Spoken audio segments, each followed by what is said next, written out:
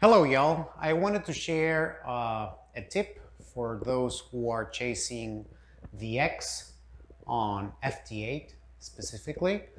You all know about the PSK Map. If not, I'm gonna put the link down below so you can check it out. It's a real-time map where you can see all the transmissions that people are making all through the world, specifically on FT8. So here's the cool thing that I found out. Maybe you knew about this, but it's good to share something that you think is cool, right? You can set the PSK map to only show you what's being heard within your grid square.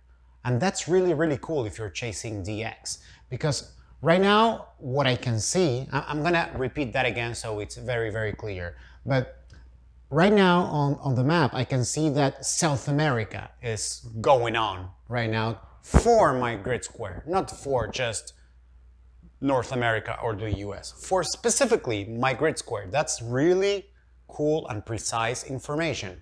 So I see like only one station from Europe or two stations from Europe, but everything is going on in South America. Oh, wait, on a bunch in here in Australia. Okay, in New Zealand, well, we're starting to, it's 5 p.m. here in Austin, Texas, so in a couple of more hours, this is going to be increasing. But this will give you an idea if your setup is correct, if you're beaming your directional antenna in the proper direction. This is really good information. And why? Because it tells you what is being heard within your grid square. It's not like DX Watch or DX Heat, I think it's called. I mean, those clusters, you know, DX clusters that they will tell you, okay, this is being heard in America, in the US. A station from California is talking to a guy in Spain, or a station from Florida is making a contact with, I don't know, Israel. But wait, I'm in Texas. I mean, what can I do? I'm not in either Florida or California. So this will tell you exactly what's going on within your grid square. Isn't that amazing? Like, I think it's really cool. I don't know if it's amazing, but I think it's really cool.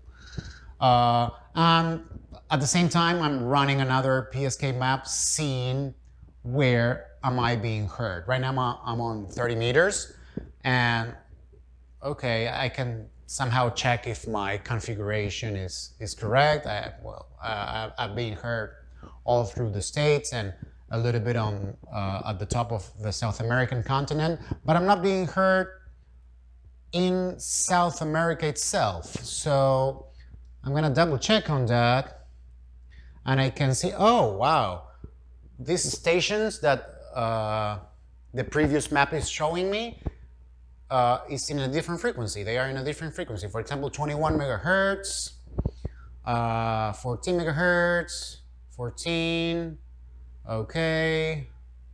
So basically, I'm not being heard in South America because the stations that are in this map, they are in 20 meters and 15 meters, and I'm on 30 meters.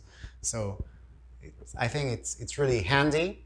So just to have this maybe in another tab of your computer, and you can quickly check out what's happening in terms of DX.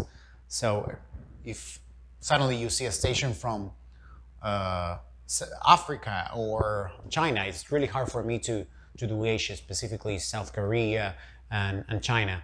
So if tomorrow I see some activity going on from my grid square to China or South Africa, I jump into that band. So this is a really good tool if you're chasing DX. You will be more precise. I know some people just want to, you know, like in the old days, just tune and see what you can hear.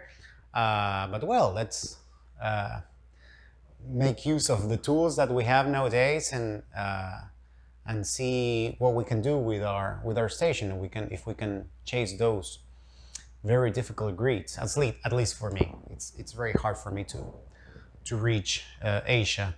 So, well, I hope my explanation was kind of clear. If you have any questions, you can comment down below, and I'll hear you on the band. Thank you. Bye-bye.